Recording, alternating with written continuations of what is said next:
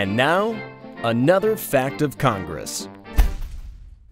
I'll bet you're one of those kids who thinks, Congress, who needs it? It doesn't affect kids at all, and certainly not me. Well, if it weren't for Congress, that beautiful stream that flows through your town would be a polluted and smelly waterway that no one would like. Instead of traveling quickly and safely on a modern interstate highway for your vacations, you would have to take bumpy old back roads. Rather than visiting one of our great national parks, you'd find yourself at just another strip mall.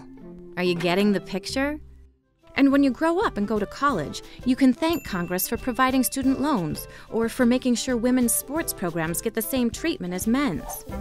I'll bet if you did a little digging, you could find a lot more ways that the work of Congress affects your everyday life. This fact of Congress is adjourned.